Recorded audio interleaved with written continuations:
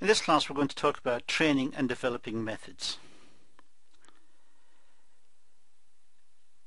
Essentially what we're going to do is to look at the advantages and disadvantages of training methods as used in organizations.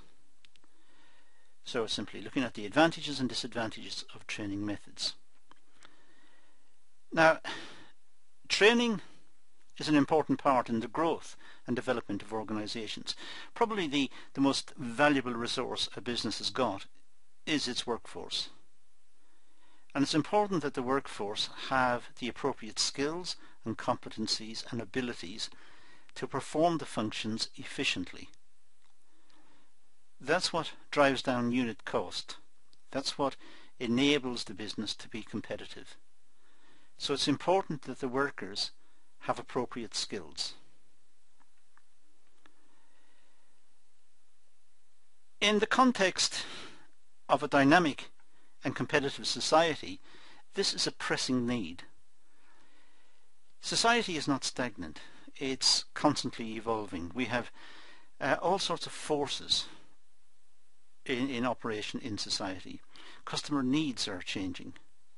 Customer requirements are constantly changing. We have globalization and competitive pressure from overseas. We have the onset of a very rapidly changing technology. And all of these come together to make it imperative that organizations review the skill sets of its employees and update those skill sets.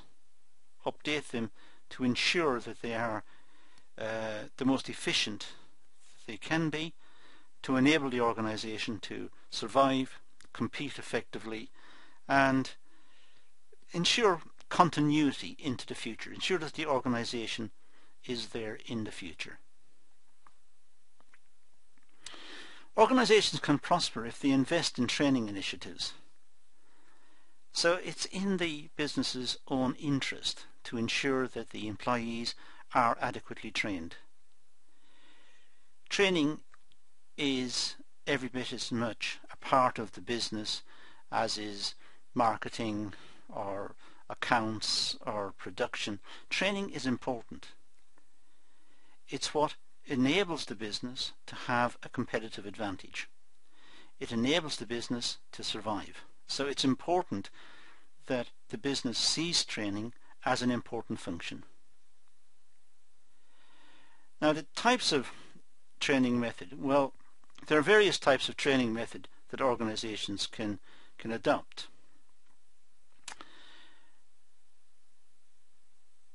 They can be broken down into two categories. The training methods can be seen in two parts. First of all, on-the-job training which takes place in the work environment. So on-the-job training. And secondly, you've probably guessed, off-the-job training. Training which involves employees attending training centres elsewhere, away from the workplace, or it could be local colleges or dedicated training centres. So there's training and learning conducted elsewhere. Now we're going to look at these in more detail in the coming slides. We'll start with on-the-job training methods. Now these training methods involve different types. For example, on-the-job instructions, and there'll be slides later on going into this in a little bit more detail. But for the moment, on-the-job instructions simply means that the workers are given instructions how to effectively perform the tasks at the moment. They are given a task, they are given instructions how to complete the task. It's as straightforward as that. It could be there's an element of shadowing where an employee who can perform the task keeps an eye on a new employee perhaps to ensure that the new employee is doing it correctly. So there's one employee just watching the other to make sure everything's going okay, everything's fine. And we call that shadowing. Job rotation is important. Job rotation means that the workers are moved around. They pick up the skills to do a particular task, and then they're moved to yet a different task again. And the reason being is that they now are more flexible. And should something happen within the business, an employee leaves or someone's away ill, employees are able to fit in and perform the tasks that were left vacant. So job rotation is also important. It could be that particular projects have particular requirements, training requirements and particular skill requirements. So particular projects have particular needs, and it may be that the training has to be focused in on a particular project. Of course, experience is important. Within the workplace, workers learn by doing. They pick up the skills of doing the job.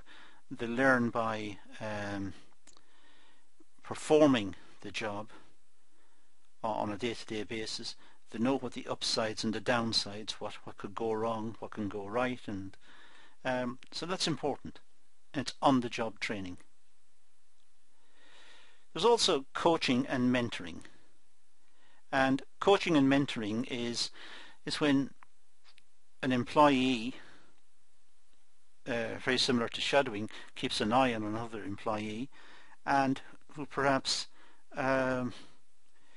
mentors the person, teaches the person the skills, and explains to the person how the job is done and what's required. They are mentoring the person.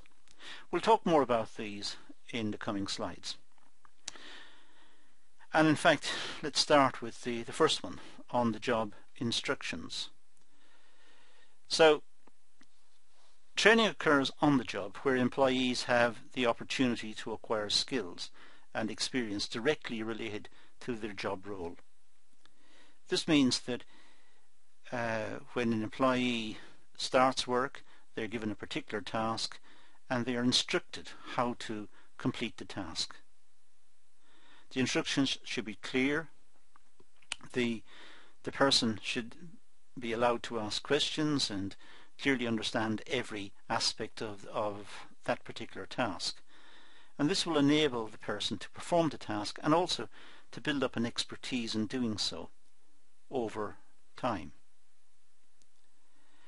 The main purpose of this training is to follow instructions. The person's told how to do the job, so they follow the instructions. And therefore it's important that the individuals can listen and take notes when given the instructions. It's important that the employee has the capacity to learn, to listen, to ask questions, to understand, and then follow the instructions.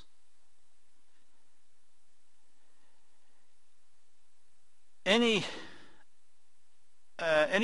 from a trainer, supervisor, to a co-worker can be an instructor, providing they have the relevant capabilities to train an employee.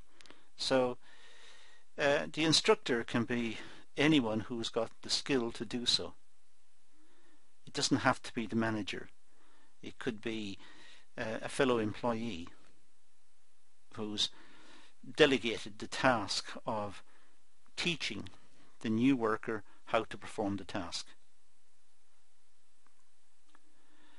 Now, following instructions, well, there are numerous methods that allow this process to be successfully achieved.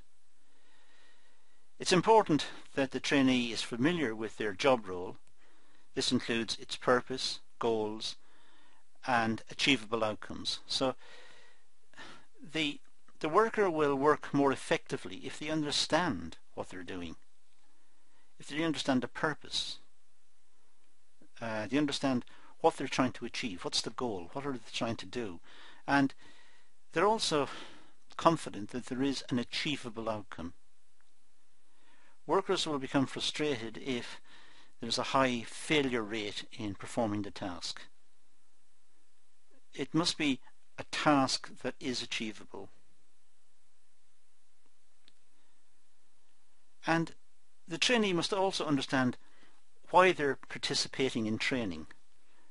If a new task is developed within the organization, a new product perhaps with new work routines, new tasks, new requirements, and if some of the existing employees are retrained to perform the new tasks, they must understand why they're being retrained, why it's important. It's important that they are motivated to learn. It's important that they don't settle in their ways and get comfortable performing the same task day in, day out and never want to change. So it's important that they know why they're being trained, and they should be doing it because it promotes their career, and it also gives them greater job security. They have a wider range of skills. The instructor trainer acts as a model. The instructor should be totally familiar with the task and should be able to answer any questions arising out of the performance of the task, so that those being trained have confidence in the instructor and they want to be like the instructor.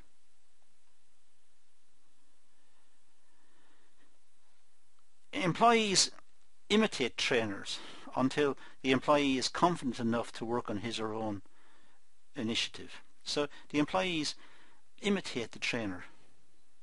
If the trainer does it in a particular way, the employees try to do it the same way. They know it works, so they don't vary it, they don't experiment. They want it to work, so they're going to try to follow the trainer in the way he or she did it. Now let's look at shadowing. Now this is really an assistant role. The member of staff who is to take on the role of shadowing, they are an assistant. They're an assistant to the person performing the task, and they are also an assistant to management. They are helping the worker acquire the skills because they themselves have the skills, and they're shadowing the person who is learning. Trainees will observe the activities, the roles and responsibilities of their seniors before taking full authority for the job in question.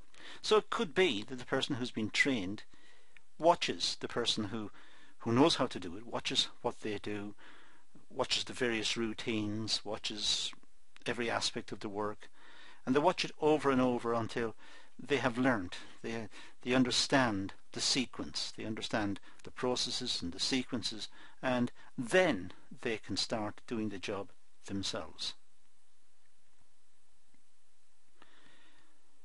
The employees are fully involved in the job, and they may be required to act as assistants and carry out routine tasks.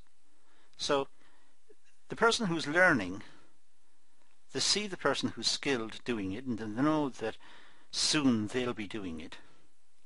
In the meantime, they can act as an assistant. They can help that person. They can help the person get the material ready to be processed, or they can prepare a piece of machinery, or they act as an assistant. But really what they're doing is watching the person and learning from the way the person does the job. They're shadowing the person. Shadowing also allows trainees to judge whether they like to do the job. When they've watched it several times, they might think it's not a job they want to do. They don't like the job, in which case they have made a decision. And it's better that they do it at that stage than carry through the full cost of training. So it may be that they go to the manager and say that they don't want to do this job, and could they have a different one, or perhaps they want to leave the organization. So shadowing teaches them what they will be doing in the future. They watch a skilled person doing it, and they know that's what they'll be doing, and they then decide whether they want to take on the job or not. Now, job rotation. Job rotation allows trainees to experience different roles and positions within an organisation. So the trainees can do different jobs. They take on different roles and different tasks within the organisation, and they get experience from doing the various tasks. So it's effective because the trainees have an opportunity to develop trainee skills, knowledge and capabilities. They are adding to their skill set. Each task requires them to perhaps have different skills, and they're able to modify their skills and apply themselves to different tasks. So they are developing as people. They have greater job security because they have more skills. They have more knowledge and they are more capable. They also have better understanding of the business organisation and how the organisation works and what are its various operations and how it fits together, because they've experience from different perspectives doing different tasks. It obviously reduces boredom and generates more ideas and more innovation. When people have new experiences at work, they are less bored. But also because they have new experiences, they may come up with fresh ideas about how to do the tasks, how to organise the tasks, and they're worth listening to.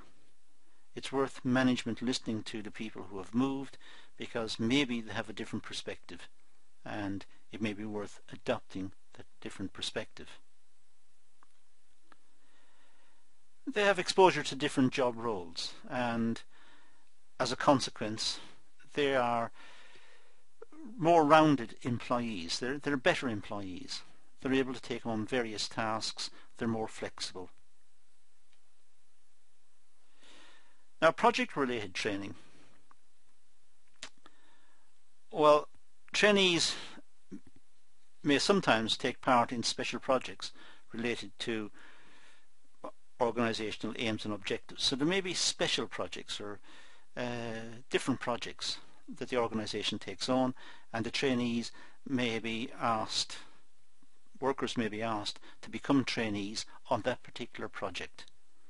Perhaps it's an important project, perhaps it's a one-off job, but it's a big job. It's a big order that the company's received, and they need the workers to apply themselves and modify their skills slightly to meet the requirements of the order. So it's important to have workers who are trained to be flexible in this way as well. The people who take on these tasks will acquire new skills and new knowledge. So it's in the trainees' interest to try and take this on, because it shows a willingness on their part to become involved. It shows a willingness on their part to learn more skills, and they become more flexible as a consequence of working on special projects. They will also experience working within teams, which will greatly enhance their communication skills. Special projects, generally speaking, have teams working on them, and since it's perhaps a one-off project, they may be in a situation where each member of the team has to communicate with other members and come up with ideas and solve problems and discuss issues. So communication skills is very important in this context. Experience. Well, experience is a process often used by on-the-job training. Experience is very important. It's doing the task, performing the task, learning from doing it, and being aware of what can go wrong, and correcting situations before they arise, taking remedial measures to fix situations. And it's all done on the basis of experience. When people perform tasks over a long period, they become experienced and hence very valuable. Learning takes place by doing. It can be very effective, but also time consuming. Experience takes time. It builds up over time. And it's very important in traditional trades. And there is a tension between the importance of experience within the workforce and the development of technology. It's seen by many that technology is encroaching on traditional workmanship. Robots can do the job to very fine tolerances, can do jobs repetitively and very efficiently. It takes away from the skill that was once the exclusive preserve of the artisan, of the skilled worker. So there is an issue there.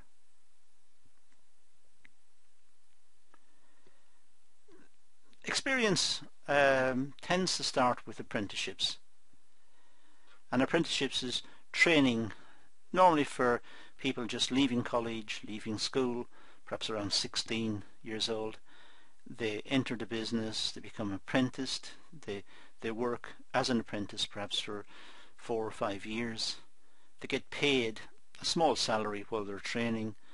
At the same time, the company invests in their learning and in their skill development, and over a period of time they build up experiences and they become valuable members of the workforce. But experience is important, and it's highly emphasized in the context of business and management learning. Now let's move to mentor and coaching. Trainees are assigned a supervisor to guide and instruct them during training. So a trainee, a new worker perhaps, will be allocated a supervisor, and the supervisor will help them during their learning. It involves constant review and critical evaluation of progress and development. Critical in a supportive manner, in a learning manner. It looks at how the employee performed a particular task and makes recommendations how it could be improved, and so the mentor is instructing the learner how to improve performance. It's shortcutting experience. Presumably the person will learn how to do it efficiently over time through his or her own experience, but the mentor is bringing his or her experience into play and suggesting ways which can benefit the learner immediately. So it's the mentor's experience that the trainee is benefiting from. Trainees will be required to undertake tasks and activities and also to follow instructions, and they're constantly being assessed and monitored by the mentor, constantly being watched, and suggestions being made and recommendations for improvement. So they're learning by doing, but they're doing under instruction. Now let's turn to off-the-job training methods. As I said right at the start, there were two types: on-the-job training methods, the ones we've just looked at, and off-the-job, which could be using training centres or local colleges or using other facilities. So off-the-job training could include courses or even online courses, e-learning courses. It could be lectures and seminars, as you would expect at a college or a university. So it could be lectures and seminars. It could be studying case studies or general reading in a particular area that's been assigned to the trainee. That could be role play or behavior modeling, business related games. People learn from simulated games and looking at business scenarios and trying to work out what the solutions are to problems. Or it could be outdoor training. Let's look at these briefly in turn, and these ones are somewhat more straightforward. Courses, lectures and seminars. Well, a traditional method of learning, and mostly used for auditory learners, mostly used for people who listen. So it's very traditional, very almost old-fashioned. It's a course, it's lectures and seminars. A lecture is where one person talks about a subject, a person with expert knowledge in an area talks about that area and puts across ideas about the area that the recipients, the trainees, will listen to and then perhaps make notes, and in this way the knowledge is being disseminated, it's being passed down. Or a seminar is when a group of people meet to discuss a topic. They're mutually interested in the topic, so they talk about what they've read and talk about issues and discuss problems and answer questions, and it's a discussion forum. So that's a seminar.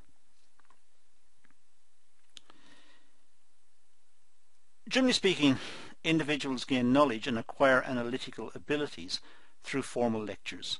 So formal lectures are important because they do tend to promote analytical faculties. People are able to analyze better having attended lectures and having seen how the lecturer analyzes particular situations. They pick up on how to analyze situations also.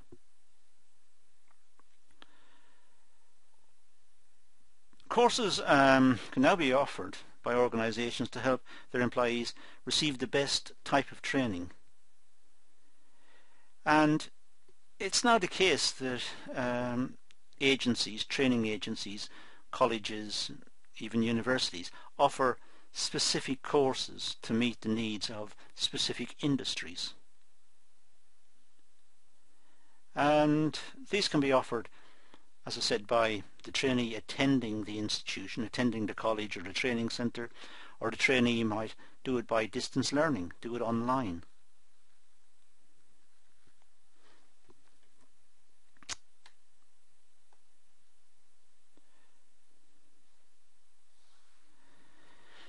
It's easier to assess individual performance and feedback through discussions.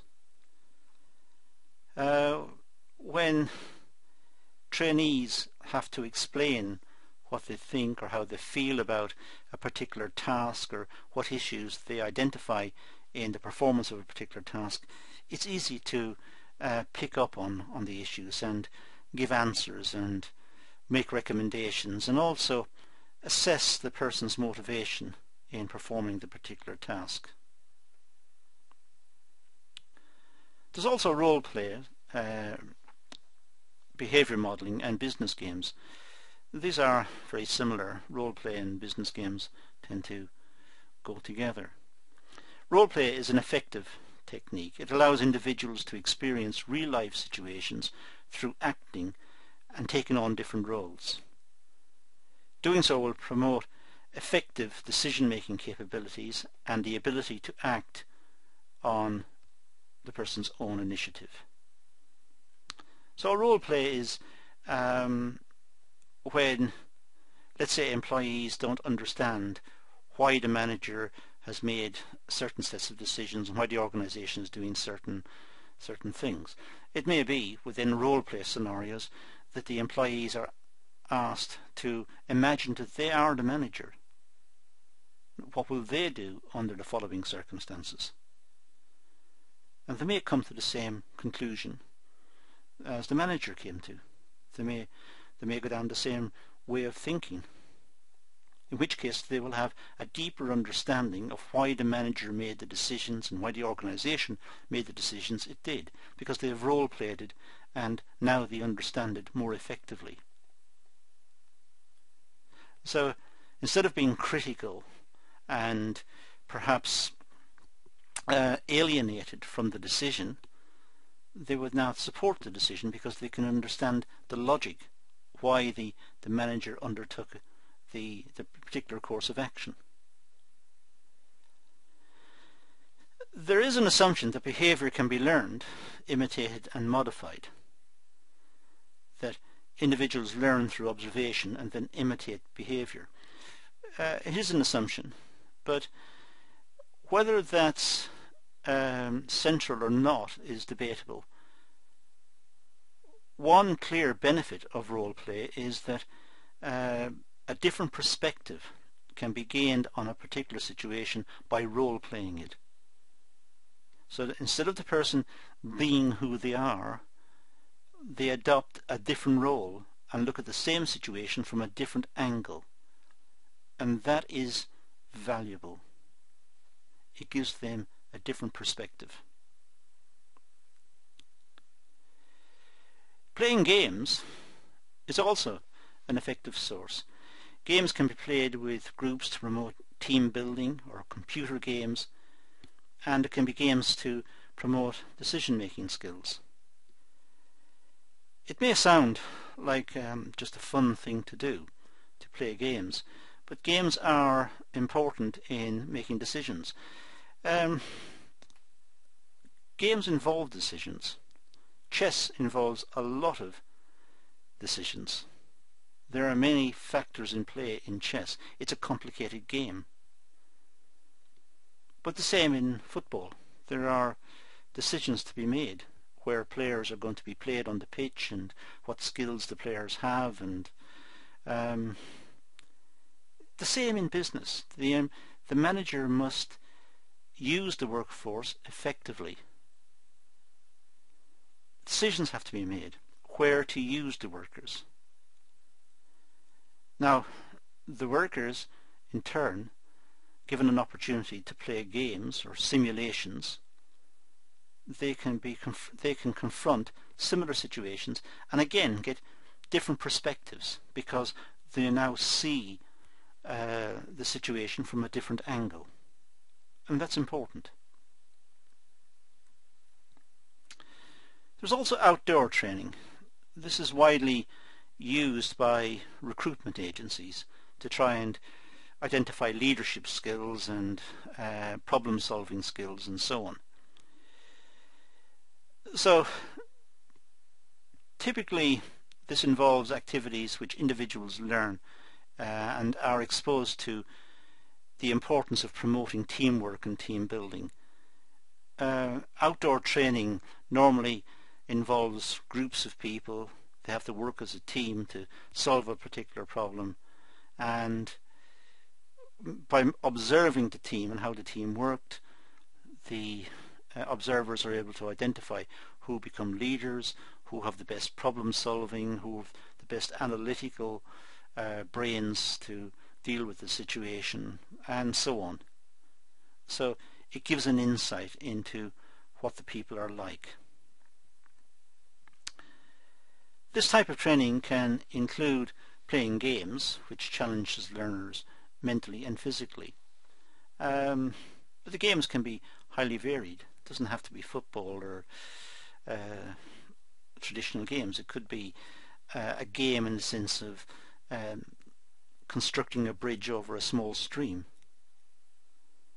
The raw materials are not concealed, but not in obvious places, and they have to think laterally how to get the raw materials and bolt the raw materials together or tie them together to try and construct a way of getting across the stream.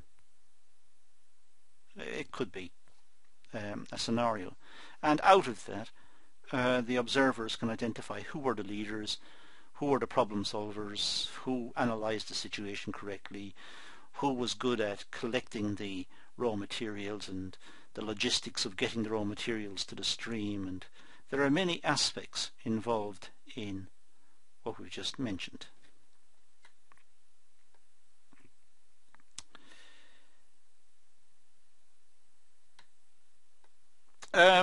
Finally,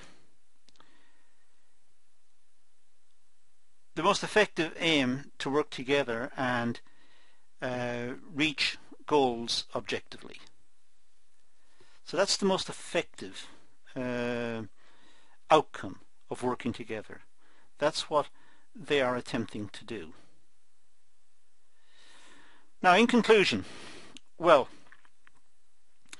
there are many training and developing methods to individuals, and there's many ways in which training can be delivered, both within the organization, outside of the organization. The purpose is to enhance trainee skills and capabilities within the workplace. The purpose is to make the workers more efficient and to foster motivation, to foster their application to achieving the tasks and their commitment to working for the organization, developing their own careers and their own job security. So training is important. Effective training takes place when the job training is effectively combined with off-the-job training to maximize trainee development and learning capabilities.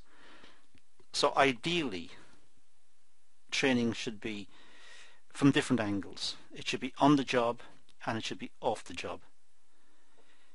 The workers should feel valued, and they should feel that the company is investing in them and they have a long-term future with the business.